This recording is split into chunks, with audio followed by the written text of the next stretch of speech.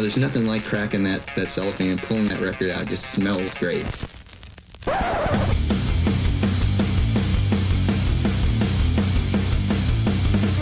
Welcome to BODS Mayhem Hour. Non-stop hardcore energy. I love the show, guys. You're awesome. Unlike any other. With your host, John the Bod, a.k.a.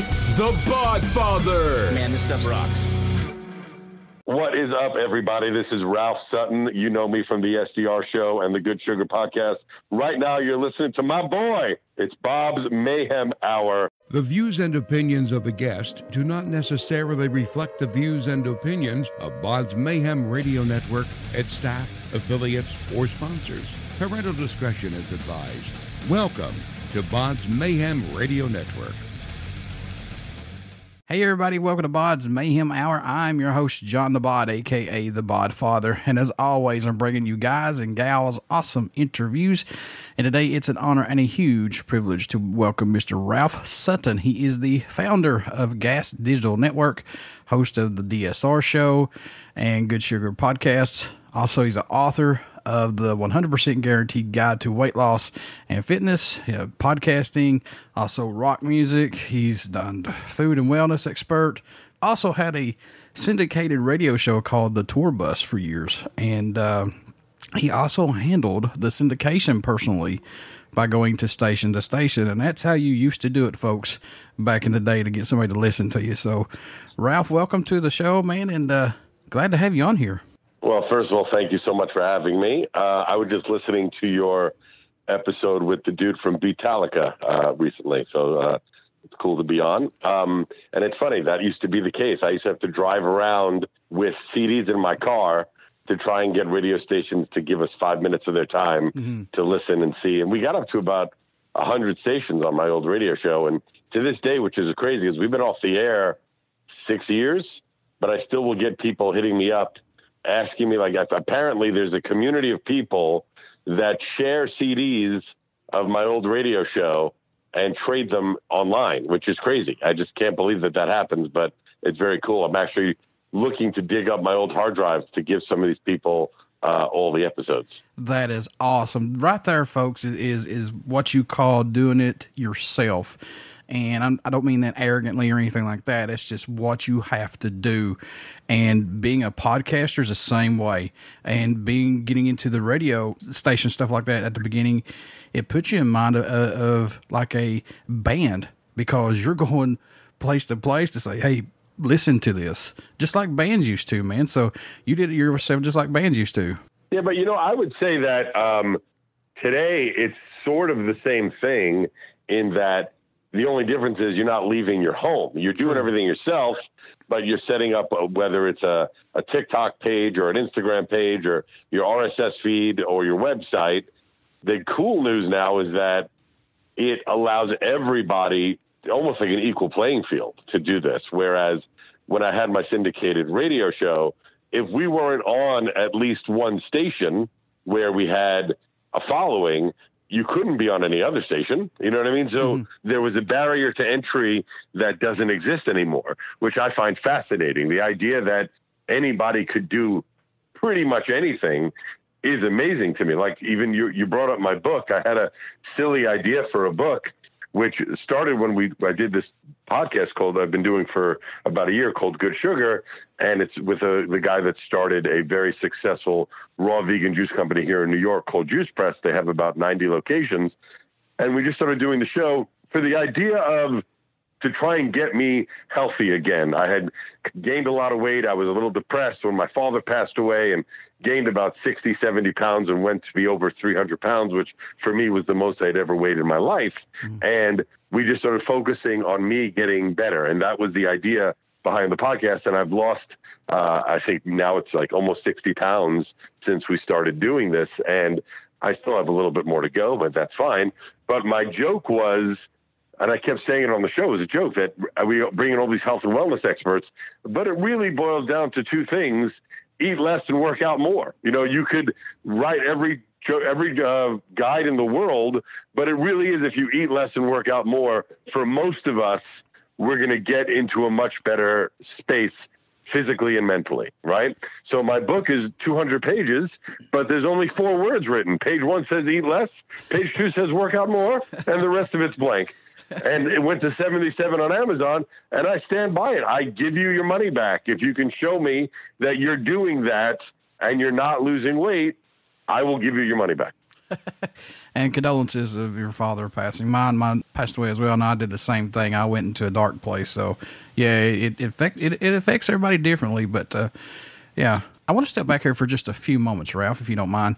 How shocked are you, though, that people are wanting to get a hold of your old syndicate radio stuff, man? I mean, what goes through your mind when you hear that?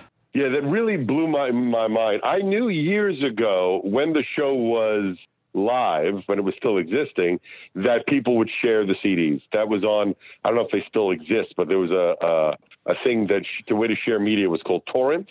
I think it was called BitTorrent. I don't know if it still exists, but we're going back like 10 years. And I saw once on a couple of torrent sites, people sharing episodes of my show. And I thought, well, that's really cool. I mean, it made no difference to me financially, so I didn't care. Share it all you like. And I've always felt with rock and roll music, the more you can get it out there, the better. So I just was happy it was being shared.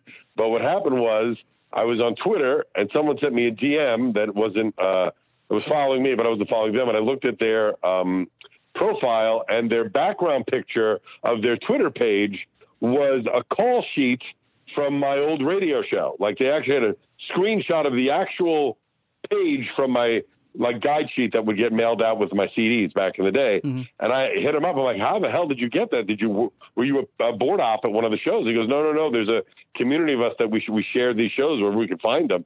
And I couldn't believe it. I was so happy. I dug up every old, little tour bus memorabilia I had. Like, I had a lighter and an old T-shirt that was never worn. And I just sent the dude a bunch of shit because I was so thrilled that they were doing that. So it just makes me happy to know it exists. That was how I identified myself. From 29 to 44, I was Ralph from the tour bus, and I didn't know any other lifestyle. I lived and breathed that radio show. See, folks, that's me right there. I live and breathe BODS Mayhem Hour Podcast. If I could just affect one person who digs one band that I have on here, kudos. I'm doing my job. So yeah, exactly. I mean, that's how I feel. I mean, I really always believed in, all you got to do is, if you're reaching people, everything else will follow. If people like what you're saying and like what you're doing, everything else will follow. There's that old theory, as hacky as it sounds, but I believe it. If you love what you do, you don't work a day in your life. And you're not going to put in the extra hours. You're not going to put in the, wake up at 5 a.m. to do something because you have to. It's because you want to, and that's what makes the biggest difference. And thank you for listening to my podcast of Beatallica. I appreciate that. Thank you so much, man. No worries. I always believe in doing the due diligence, and anybody that's going to be doing the honor of having me on, I could show them the respect of doing a little, listening and making sure that, I understand where I'm going. It doesn't always work if I have a bunch of stuff to do in a week, but I try the most I can to listen to a little bit of everybody that I'm going to be on. So I want to talk about the Gas Digital Network. How hard did the pandemic affect you guys, or did you guys just start doing it from your actual homes? Well, the crazy thing is this. So my podcast started about 6 years ago, the SDR show. And then about a year and a half or 2 years after that, we started Gas Digital, which was about 4.5 years ago, 5 years ago. Mm-hmm. And the pandemic started, and in the beginning, everybody kind of thought it was a joke. No one knew how serious to take it or what was going on.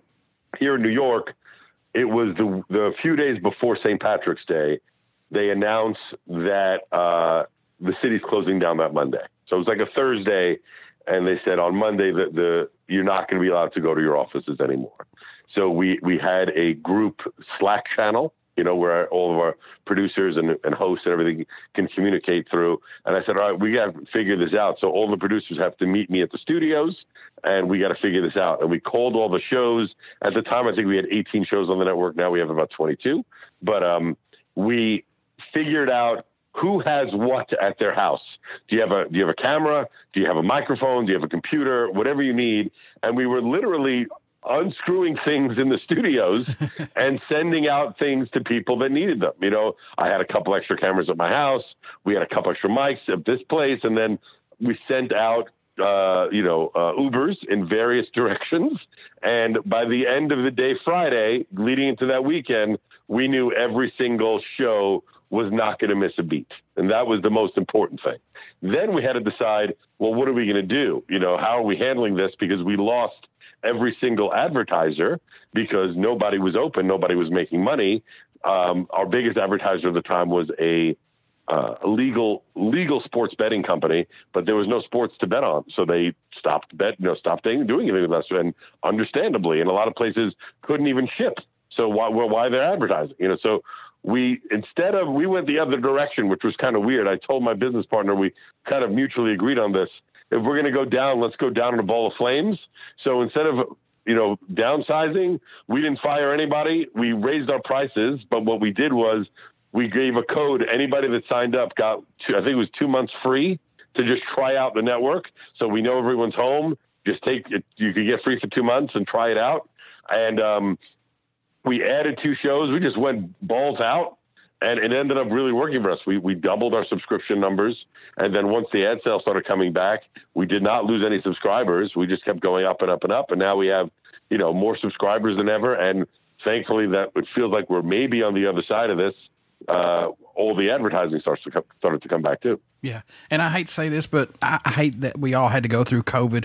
But as far as you guys work from home and everything, do you see that this has been more helpful to you guys? That are people listening to more podcasting now since the pandemic and everything? I would say this. The good news for us is that we are all video shows, right? So we're video and audio.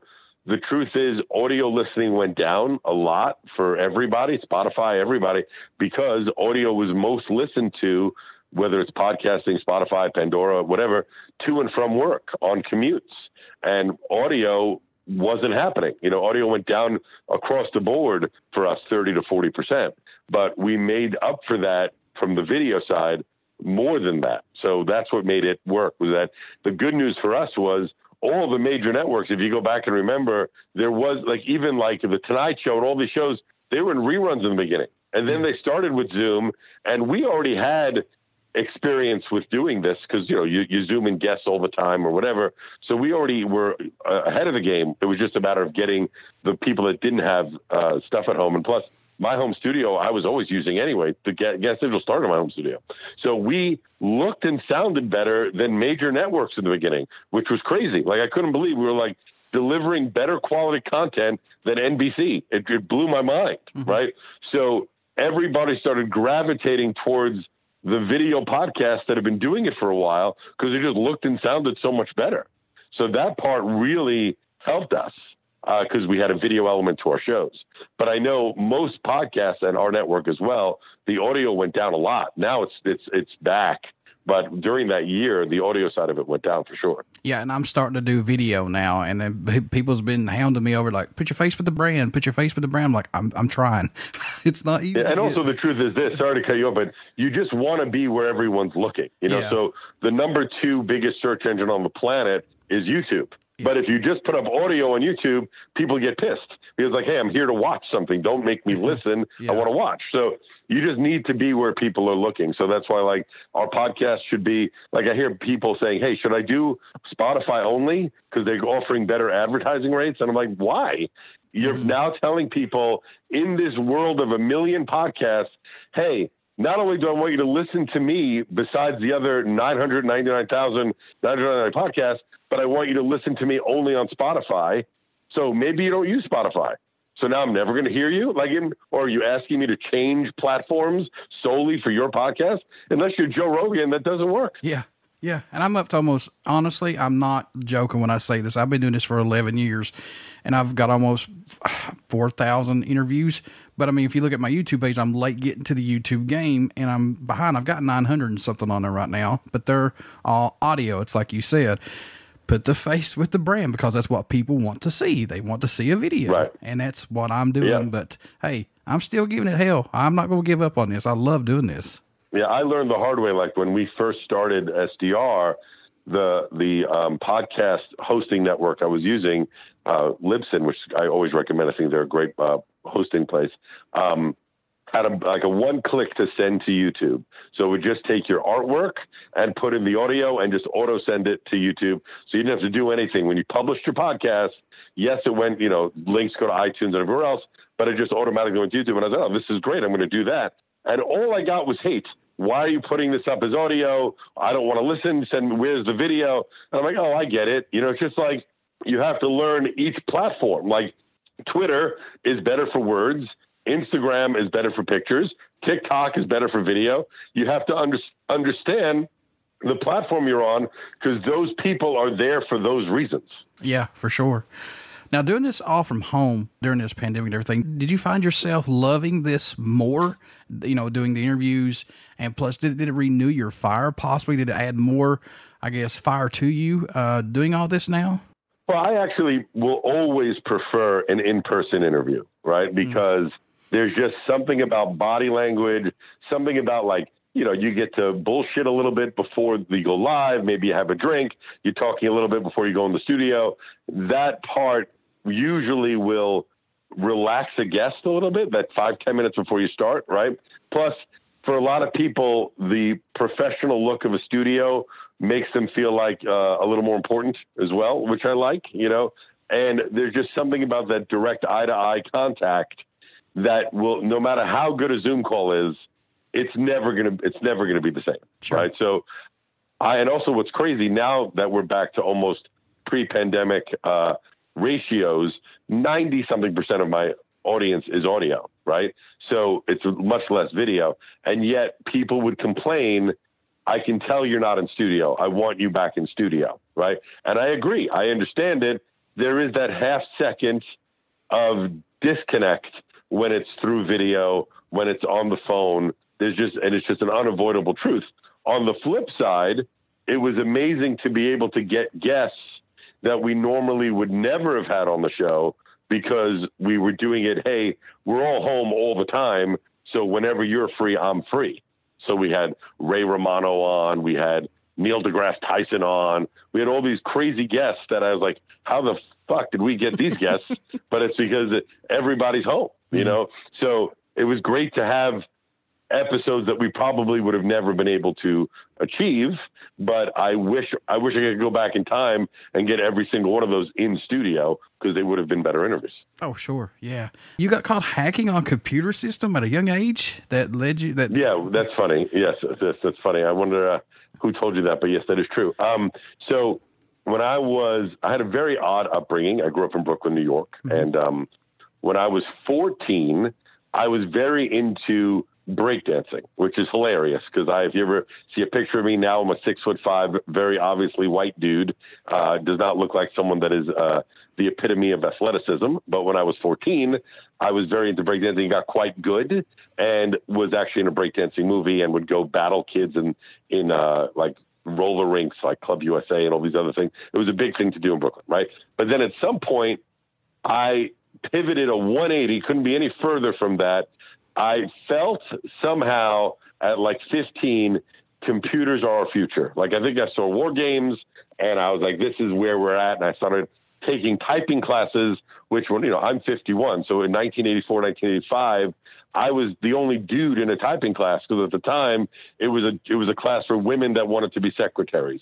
It was not for guys that wanted to learn how to type for computers. But I just believed that it was going to be popular. And then I started getting involved with, fascinated by a modem and connecting to bulletin boards, and before the internet, they were called bulletin boards, and all these things that I would find out how to do things like change a grade through my high school, connecting to the server, or changing my phone bill, or changing my electric bill, or doing dumb shit, And at the time, it was the Wild West because there wasn't a lot of security. There wasn't a lot of, it was so new. So it wasn't the levels of security that you have now. It was like basically if you found out the password, you could log in. It was ridiculous, and you could, the term brute force attack, where if you knew it was a 5-digit or 5 alphanumeric password, it wasn't that hard to figure out. You could just keep trying. It was crazy.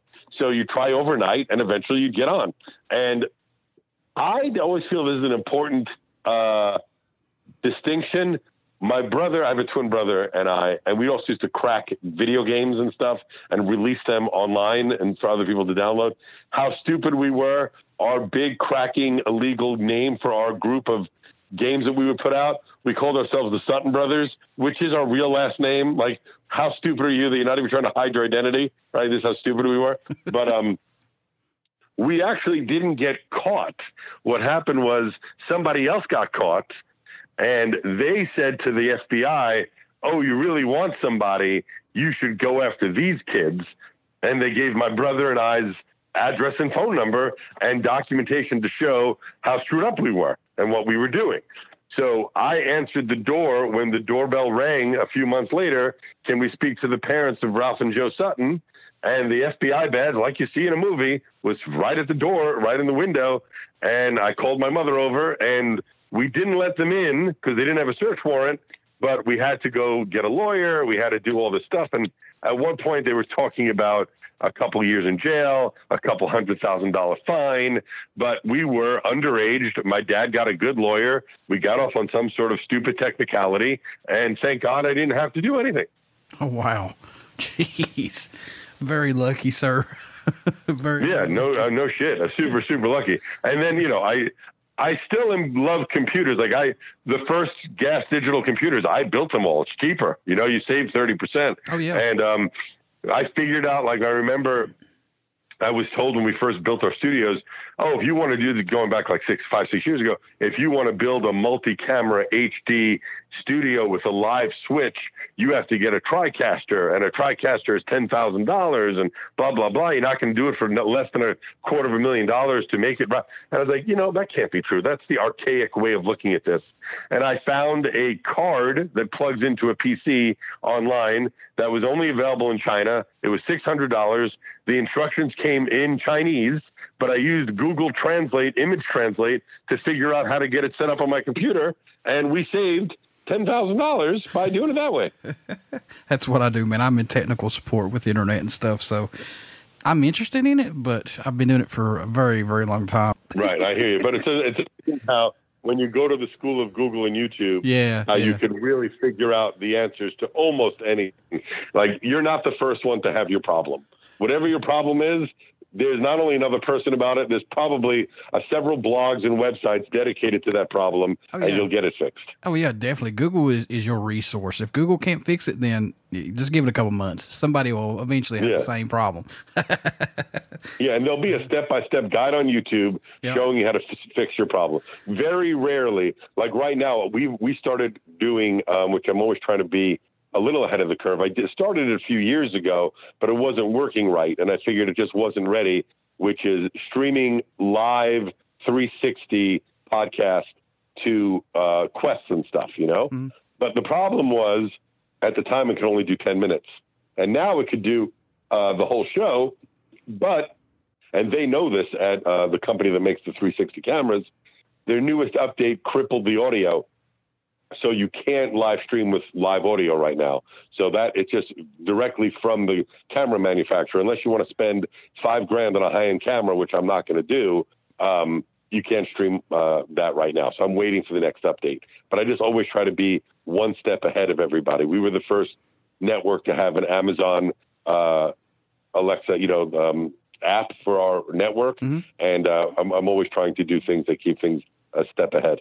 Now, I know that you've interviewed a lot of bands and a lot of actors and actresses, movie stars, stuff like that, but any bands or artists you interviewed that left you kind of starstruck or made you a little bit nervous, possibly? For sure. I mean, I still to this day always get excited when somebody's coming on the show that I really want to talk to. Earlier I talked with Josh Todd, who from Buck Cherry, that I've probably interviewed 10 times over the years, but I just think he's such an awesome dude that I always get excited to talk to him. But for sure, I would say the most starstruck for sure was Ozzy. To be standing next to Ozzy seemed surreal to me. It's just, I'm standing next to a true living legend. It was hard to believe. I had met a lot of others over the years, all these, legendary people. Even before that, I had interviewed all of Black Sabbath when they went out as Heaven and Hell with Ronnie James Dio. So I was in a room with Geezer and the whole crew, mm-hmm. But, and Tony, and it was Geezer, Tony, it was all four of them, but whatever. But, something about it being actually Ozzy was hard to believe, and I was just in a room with him. That was definitely starstruck. When I had Neil deGrasse Tyson on this year, which, is not very rock and roll, but I've been a fan of his for 15 years, ever since they downgraded Pluto from a planet to a microplanet. Mm-hmm. I just thought he was so funny about how he handled that. And I've been following his career and saw him speak at the Hayden Planetarium during the Isaac Asimov debates and read several of his books. I just wanted to not screw that one up. I'm so excited to have this genius on. I wanted to make sure that I got everything right. So that was I did probably more prep work for Neil deGrasse Tyson than I've ever done for anybody. But I was so proud of my first two questions, which the first question was telling him how much I loved him and followed his career. And I said, and excuse me cursing here, but I said, why the fuck would you come on a show called Sex, Drugs, and Rock and Roll? I get so excited to interview everybody, including yourself, man. I feel like, we're podcasters, we do the same thing, and it's cool to have somebody on here like yourself to talk about this stuff that we go through. I love this. Any other bands and stuff, man, I get excited, even local bands. How can, for me personally, how can you not get excited for anybody that you interview? You know what I mean? What really excites me is when I'm bringing someone on that maybe I don't know a lot about, mm-hmm. right? So I've always been, I go do crazy research. I'll spend, 3, 4, sometimes days researching people, to make sure I know. And I say one of the tricks I love to do is watch interviews from when they first started and then watch interviews to them now to see how maybe their perspective has changed on things and how they react to things differently. I find it fascinating, and to get a real understanding of the person. But sometimes you go into it not knowing much, and by the end you're like, holy crap, this guy is so interesting. Like so many wild things that you don't know, because you might be a fan of a band or fan of a song they did or fan of an actor, but when you look into their life, you learn so much. You're like, oh my God, I have 80 things to talk about with this guy that is not even related to what I thought we were going to talk about. Yeah. Oh yeah. And the interviews, man, they just go in their own way. I mean, you have certain questions you want to ask and the way you want to go, but if it goes that one way and it's smooth, let it go. Throw the questions out. Just fly on the wall, let it go. That has been my biggest, I get a lot of people that ask for advice, which I appreciate that they would come out to me and ask for that. And mm-hmm. for a while I was helping CBS Radio a few years ago launch their podcast division, and they hired me to oversee and work with a few of their reality stars and people to help them launch their podcasts and whatnot. And the number one thing I would always tell people is, do your prep work. I don't ever really particularly write questions. I'll write bullet points that I know I want to bring up.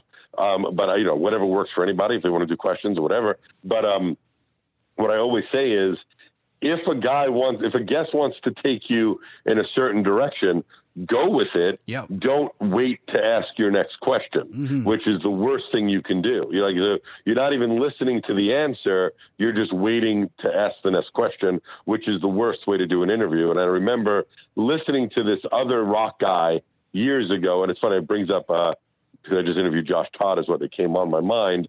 And I don't want to shit on anybody specifically, but he opened the interview, introduced him, and Josh made a very funny joke about the podcaster's name, but in a sexual way. Mm. Right? We're showing that he wants to play around on the interview. He wants to be fun. Yeah. And the guy's response was, yeah, so tell me about the new album. I'm like, what are you doing? The guy's asking to play around with you, and that's what you give him back? Oh, well, maybe the guy was just so nervous. You know what I mean? No, I don't want to say who he is, but he's a very well-known guy in this industry. Okay. And it boggles my mind that things like that happen, Oh my God. I'd love to have Josh Todd on my podcast. Not yet, but I will. Not give it up. I've had it's a super likable dude, super nice guy. Yeah, I've had a lot of people on here, and I'm very fortunate. That's for sure. That is for sure. So yeah, I saw you had Henry Rollins on a few years ago. That's cool as shit. Yes, sir, I did. And the reason I love his music, don't get me wrong, but what fascinates me the most about Henry is his love for historical stuff. I love that. I love everything about historical things, Civil War, all that stuff. I eat it up. And he was telling me about, he was at theater where John Wilkes Booth was the night that, of course, he assassinated President Lincoln. Yeah, he was there. That's pretty wild. You know, it's funny to make it all tie in full circle. Josh Todd and Henry Rollins were together in the movie The New Guy. Oh, wow. There you go. That's awesome. Like I said, hopefully I'll get Josh on here one day, but we'll see. Hopefully. So you have Sex, Drugs, and Rock and Roll, of course, and it's hosted by yourself and Big J Okerson. I want to ask this: how is working with him, and what has he added to this podcast with you guys and your show? Did he add something that was possibly missing? And when do you both know how far to push the boundaries, Ralph? That's the key question. That's funny. So, it's, we started together the show, I think it's 6 years ago. I keep screwing up the date, but it's like 6 years ago, roughly. And, during the pandemic, I went to 2 times a week, understanding that his schedule would not allow it. So he does one of them a week with me. And then I have a few other comics that will fill in when Jay is not around. And we bring them in to co-host. Jay's gotten much, much bigger over the past few years to where, he's got another podcast that's once a week, but he also has his radio show that's 4 times a week. So his schedule is definitely gotten crazier. The funny thing is that Jay really is there. He's one of my favorite people in the world. Let's start with that. I love him, but he is also the funniest guy I've ever met in my life. And if you don't know his comedy, by all means, look at him up. He's on Netflix. They have a series called The Degenerates, and his episode is the first one. And if you don't like that, you're just not going to be a fan of his comedy or probably our podcast.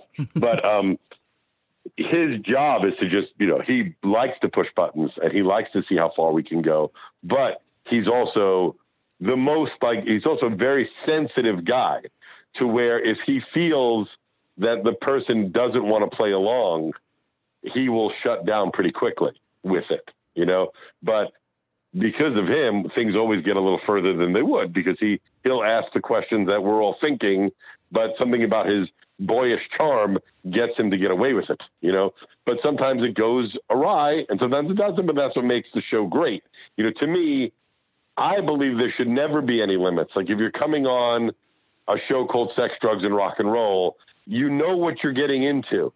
Don't do the show if you think you're going to get offended easily. Yeah. And we've had a couple of big times over the years where people got upset, and it was crazy. One of them, I'm not going to mention the band, but we never aired it because they got so offended. They came to us. They said they were big fans of the show and they would love to be on. Then they got offended by a couple of jokes, even though they were laughing the whole time. And they were playing along and making the same jokes. The next day, their publicist reached out to us and asked us not to air it. So we're not assholes. We said, fine, we won't air it. And that was the end of it. But to me, like, you came to us and the show's called Sex, Drugs, and Rock and Roll. What did you think was going to happen? Yeah. It's not like a, Mary Poppins show. Right. And then we had another guy, which is weird. We always end the show by asking what I call the firsts. Your first experience with sex, drugs, and rock and roll. First time you had sex, first drug you ever did, first concert you ever went to, right? And we've asked everybody that for the last 6 years. Never missed an episode, right? This one guy was going to come on. He's a very famous singer, guitarist, and his publicist says he'll come on, but he doesn't want to answer the first question. And I said, that's fine, but I have to ask it. And then he could say he prefers not to answer. We won't push him, but I just have to ask it. He goes, well, he prefers that you don't ask it. I'm like, well, then I'm going to look like the lunatic because we've never not asked it. Just like I could say this story when I was doing my old radio show. This happened twice with me, and I'll say who these are. It was Richie Blackmore and it was Axl Rose, right? Wow. And both of you did not, and this is not for Sex, Drugs, and Rock and Roll. This is on my old radio show. Mm-hmm. So this was when Richie Blackmore put out his new solo record and when Axl Rose put out the first single of Chinese Democracy, mm-hmm. right? Mm-hmm. We were offered interviews and they both said the same thing, their publicists. You can't ask about the old band. You can't ask about anything to do with anything but just this new song. So I thought I would look like a lunatic. How do you bring on Richie Blackmore and not bring up Deep Purple or Rainbow? Right.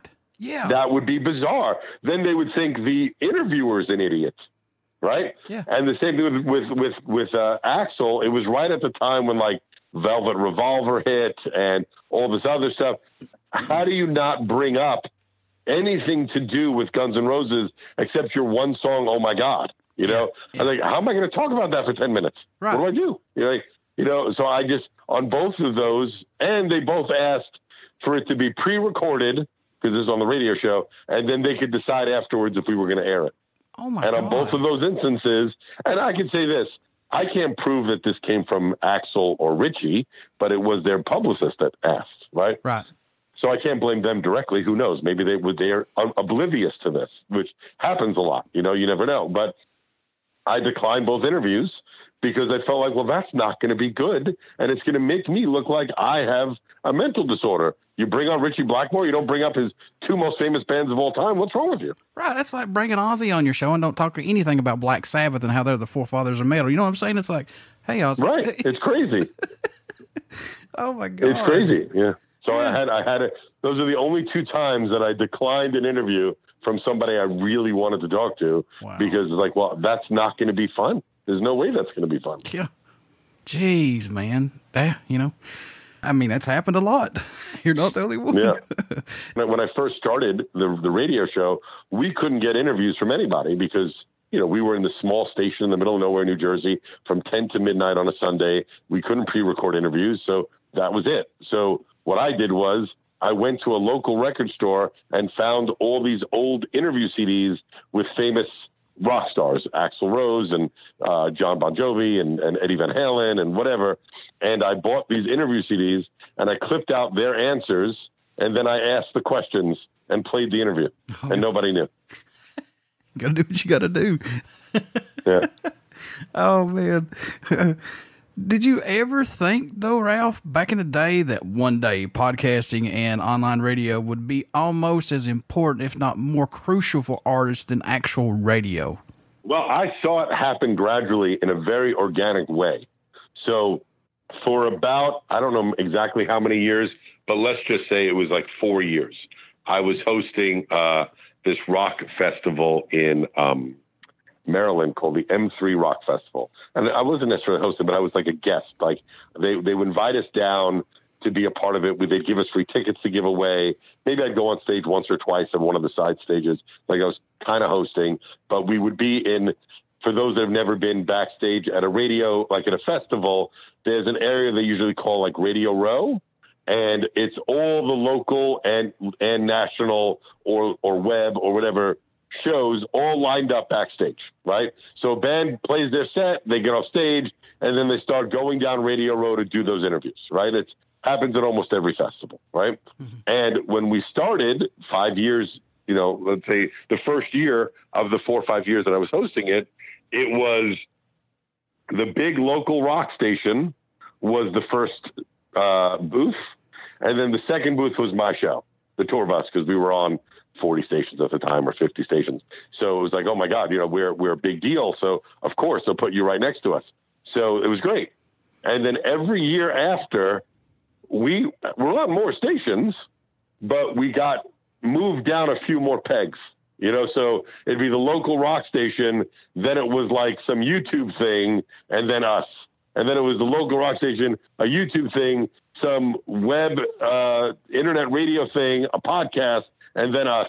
And then eventually on the 4th or 5th year, we were the last people in the row. And I was like, okay, I get the writing on the wall now. This is not important anymore, And when I first started doing both, I was so embarrassed of the podcast because at the time, 6 years ago to me, podcast was the connotation of some dude in his mom's basement. Mm-hmm. And I remember my first answer to podcasting is, why would I do podcasting? Podcasting is for people that can't do radio. I'm doing radio. Mm-hmm. But then I called my podcast. The reason why it's called the SDR show and not the SDR podcast was that I was embarrassed to call it a podcast. So that's why I called the SDR show. And then eventually when that like last year of M3 hit, and I was like, finally dawned on me that podcasting is more important than radio, is when I made that decision. So it took me a few years for it to sink in, but it definitely happened somewhat organically in my brain. Now, the Gas Digital Network has some amazing podcasts on here. I mean, you got Jamie Josta from Hatebreed. You got Rob Flynn from The Mighty Machine Head. Plus, you've got your show, Sex, Drugs, and Rock and Roll. But what do you want to see the Gas Digital Network achieve? What is your number one goal other than to take over the world? But what's your number one goal with it, man? Well, I tell you, there's been a few metrics every year that we set. You know, like I remember it was, let's produce a comedy special. So we did 2, both of them hit number 1 at iTunes, and that was great. And it's funny to me to say that I'm a EP to number 1 comedy special. So that was great. That was like an off-network project. Both went very well. That was awesome. Then it was the idea of having web exclusive, like exclusive only to the network, meaning that they're not free anywhere. They just live on like a Netflix, you know, where you're only going to see it if you're subscribed, right? So we added a couple of shows that are like that. They're only on the subscription side. So you have, like, right now there's one that's recapping the Rick and Morty season that's going on right now. Mm-hmm. So if you're a fan and you want to watch that content, you have to be a Gas Digital subscriber. So now the new one that was my metric for this year, which, you know, I think that I have to give myself a pass because everything kind of got screwed up with COVID. But the idea was to happen this year was our first scripted content, our first actual, like, real, almost like a show that has multiple cameras and is on multiple locations. And it could be scripted. It could be a reality show. It could be, a comedy or sketch or whatever, but it's going to be with, you know, pre-planned production, as opposed to every show on our network right now, which is off the cuff interview style or comedy style, whatever, but they're all, you know, made up as you go. Maybe there's prep work, but there's not actual shot established EP people working on a show. So that is my goal for this year, is to do at least one of those. And we have 2 or 3 that we are planning that are in the works right now. And I was hoping to start shooting one by September. So that's the goal for this year. And then next year, I just, you know, as long as all the numbers of all the shows keep going up, that makes me happy. And I'd like to think that next year we would relaunch hopefully a successful app. We had an app for a while, but it wasn't working right. So we pulled it because I felt we were a content creation company that was being judged by our technology, and we weren't a tech company. So I felt by removing the app, it would remove that bias. So we got rid of the app. But now that we have 20-something shows and so many people, it's just an added value is to have like a regular app that you could download on your phone that's cross-platform. And also I'd like to think maybe a Roku app, because it just, you know, like I said at the early part of this interview, you just want to be where people are looking. Mm-hmm. So if they're looking for, if their choice platform is Roku, or their choice platform is their Fire Stick or whatever, how great would it be to have the option to just put in our app and all your content is there? It's just, those things are crazy expensive, and people don't realize how much of our budget goes to servers, how much of our budget goes to hosting. Like, it's crazy. Mm-hmm. It's so expensive. So it's not like if you're doing a podcast or you're on YouTube, they handle that. But when you're doing private content on your own servers, it is a goddamn fortune to serve all that media. It's crazy. Yeah. Yeah, I'm just lucky to do what I do. And now, like I said earlier, I'm starting to do the video. I got Restream, plus I got Zoom. So you grow as you go, as I say. You know, it may take a while to get there, but eventually when you get there, it's going to be worth everything. I mean, that's the thing, is that I've met with so many people that they want to do everything at once. Like, they want to be video, audio, multi-camera, paid platform, Patreon. I was like, dude, start with a podcast, because how do you expect people to pay for something they never even heard of? Yeah. What, are you crazy? Yeah, and you may not even like doing it to begin with. So why spend all that money and you just do like maybe 2 episodes ago? No. Yeah, we were working with this major guitarist recently, and I love the guy. I think he's awesome. But we've been talking about him doing a podcast forever. He was super excited, but it's been 6 months and he hasn't delivered the first episodes. I keep hearing from his people, he's working on it, blah, blah, blah. But to me, if it took you 6 months to deliver the first episode, I don't want to have to be making people wait for the second episode. So how are we going to do this? So I just kind of stop replying because you have to want to do it. And Rob Flynn's a great example of that, because in the beginning he wasn't that into it, and then the COVID, it gave him his direct contact to the fan base. And he called me one day and he's like, God damn it, I fucking love doing the show now. Like, it changed him so much. He was so into it. Where, if you listen to his shows, go back, because all of them are on YouTube. But you go back to the first 5 or 6 and then listen to one recently, his whole attitude changed. He fell in love with doing it. Oh, yeah. And once you get that itch, man, it's the best drug ever. I cannot explain it to people unless you love to do this. I mean, if you go back and listen to my old podcast from back in the day, from like 2010, 11, I sound like Chris Farley in that Saturday Night Live skit when he's talking to Paul McCartney. You know that you were in the Beatles?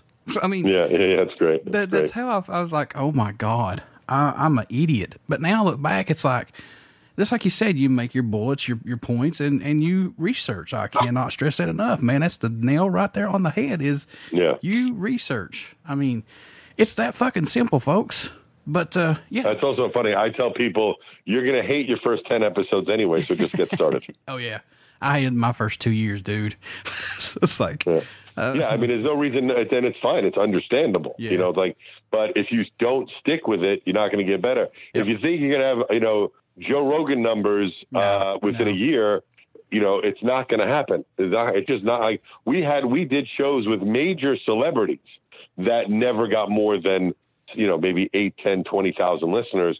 And they got so pissed off. I'm like, no, dude, it takes a while. Yeah. It's not going to happen overnight. And he's like, no, but I'm me. I was like, I get it. But there's a million podcasts. So it takes a while. And a couple of these guys, they stopped doing the shows because they got, deflated, that their numbers didn't leap off the page immediately.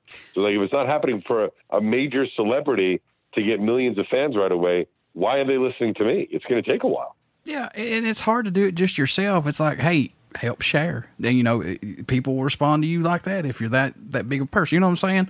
If you're that big, share, and you'll be surprised, because that's what I'm waiting on. I try, I share. But Facebook, man, and YouTube, that you can only do so much.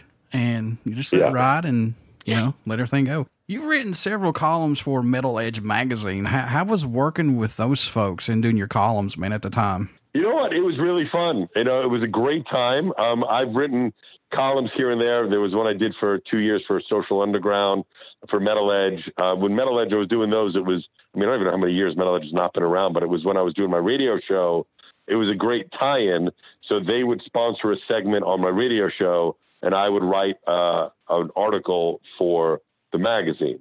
So I think I probably did 8 or 10 of them over the years. And it was like really more of a perspective of mine of, maybe I hosted a festival, maybe there was a band I interviewed, maybe, I went to a certain, like a KISS convention or something, and I'd write it from a fan perspective of what I got to do that thing. And I really enjoyed it, and it's funny because Paul Gargano, who was the, Mr. Metal Edge for a long time, him and I became very good friends over the years, because I hosted this thing called Shiprocked, and we became very friendly on Shiprocked.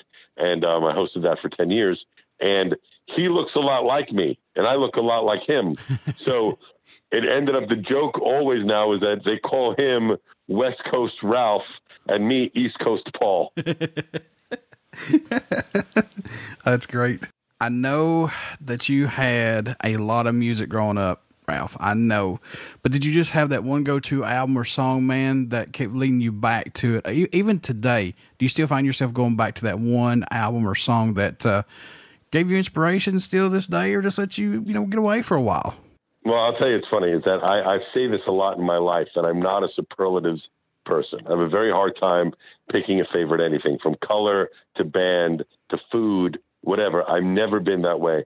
First of all, there's only 2, maybe 3, I know for sure 2 artists whom I ever waited in line to get their new album the day it came out, right? And it's Queensryche and Whitesnake, right? Those two. When Queensryche's Empire came out and when Whitesnake's Sailing Ships, that album, I can't think of the name of the title right now, but the one after the 1987 one, those two I waited in line to buy, right? But I forget what year, I'm going to say it was probably 88, 89, somewhere around there, when Operation Mindcrime was out from Queensryche. I was driving home from New Jersey from a girl's house that I was in love with. It was like midnight. I was getting in the car, and just as I get in the car, the DJ on the radio station said, "This is the album of the year," whatever year, I think it's 88 it came out, and we are just going to play it from start to finish because this was a college radio station and they can get away with that, WSOU in New Jersey. And I just happened to come to the vehicle when they gave their spiel about how great this album was. I had not heard of Queensryche at that time, so I just listened, and I listened to the album the whole way home. The 40 minutes I was in the car, I was getting the signal for most of that ride. And I fell in love with that record. I went out the next day and bought it, and Queensryche became one of my favorite bands of all time. So I would say Operation Mindcrime is that album for me that I could listen to start to finish almost any day of the week. Do you have anybody on your bucket list, maybe two, that you want to get on Sex, Drugs, and Rock and Roll Show, man? For sure. I mean, Axl Rose, number one, would love to get him on. Had a lot of the other members of Guns on my old radio show, had Slash on and Duff on and Matt Sorum on and never got Izzy on, but had even Steven Adler on, had almost every guy but Axl. So Axl is a holy grail get. For the drugs stories, Charlie Sheen would be a fucking great get to have, right? I used to say Russell Brand, but because he seems too hippy dippy self-help now, I've kind of lost interest. But I would say for sure 1 and 2 would be Axl Rose and Charlie Sheen. God, that Charlie Sheen interview would be just drop dead. You know what I mean? It's like, plus him and I are wiener cousins. What do they call that? We both had sex with the same girl once, like not at the same time, obviously, but about 2 or 3 years apart. About 15 years ago, I found out the girl I was dating him. Oh, that's a conversation waiting to happen. Yeah. Ralph, how can folks stay in touch with you, buy your book, the Gas Digital Network, all this stuff, man, or even just to reach out to you to get some advice on this? How can they do that? Sure. I always say DM me people. I try to get through them at least once a week. I sit down and go through all my DMs. At I am Ralph Sutton, and also IamRalphSutton.com. I am Ralph Sutton will take you to everything me. It's easy to find all my links there, but it's at the SDR show is my other, and at Gas Digital or GasDigitalNetwork.com is the easiest way. But if you just go to my Instagram, which I'm probably the most active on, is at I am Ralph Sutton, and there's a links page right on my Instagram that can take you to buy my book, take you to my health and wellness show, Good Sugar Podcast, take you to the SDR show, take you to Gas Digital. It's all right there on at I am Ralph Sutton. And Ralph, before I let you go, I ask everybody to do this. Would you care to do me a promo for my show? Yeah. What is up, everybody? This is Ralph Sutton. You know me from the SDR show and the Good Sugar Podcast. Right now, you're listening to my boy. It's BODS Mayhem Hour. Check your pants at the door. Everybody stick around. Check out our Facebook page. It has our podcast link, YouTube link, and you definitely want to subscribe to our YouTube link because we got some giveaways coming up.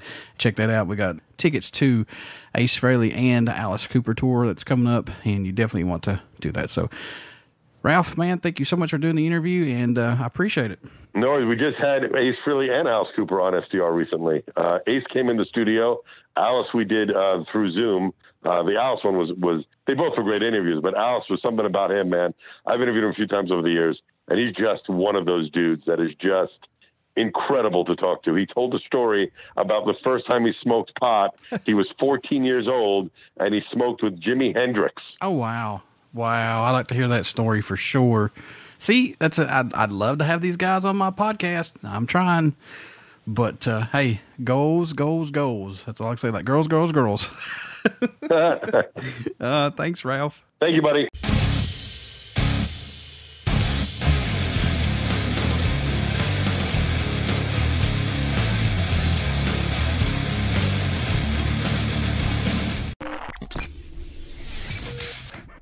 You're listening listening to BODS Mayhem Hour. Follow us on Facebook, Twitter, and Instagram.